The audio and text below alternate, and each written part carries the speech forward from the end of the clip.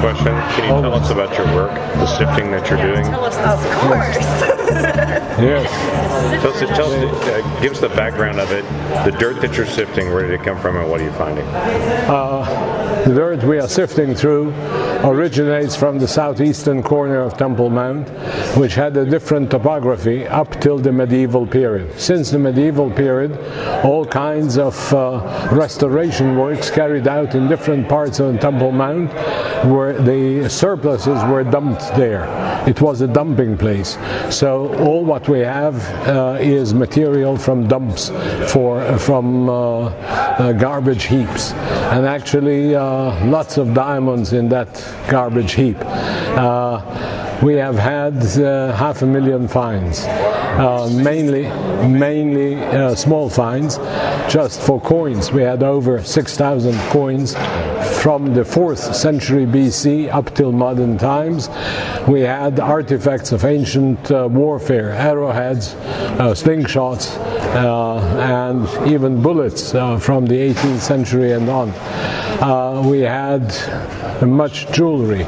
We had flooring tiles and roof tiles and other fragments of architectural units.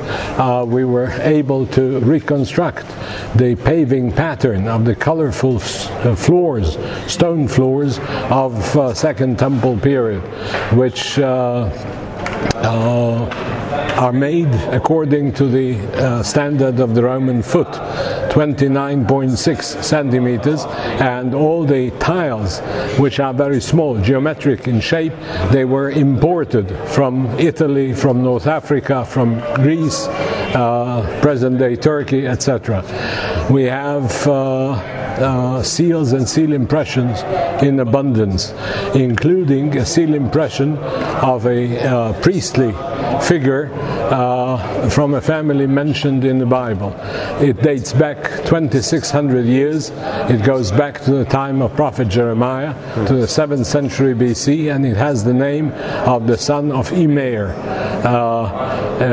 The Immer people were the 16th course out of the 24 courses of priesthood that divided between them the worship in the temple. One gentleman in that very same period mentioned in the Bible is Pashhur, son of Immer, who was the chief administrator of the temple, and he is the one who arrested Prophet Jeremiah because of political problems, and politics is not foreign to Jerusalem in any period. So we have much more. You are kindly asked to help us to publish and research this. If you find our funding sites on the net. You can just email me, they have my contact information. And she is in charge of that. Even if you just spread the word, that would be really helpful. And you are kindly asked to spread the good word that it is possible, with all those problems, it is possible to visit the Temple Mount, and it is magnificent. Thank you. Excellent. Excellent. Can you, one more question? Yeah.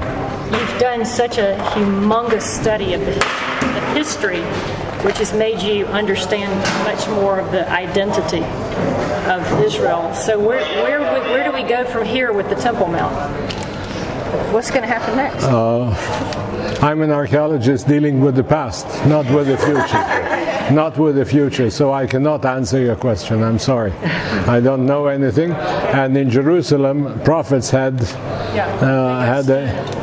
very bad fate. And it is also difficult to compete with Jerusalemites like Isaiah or Jeremiah.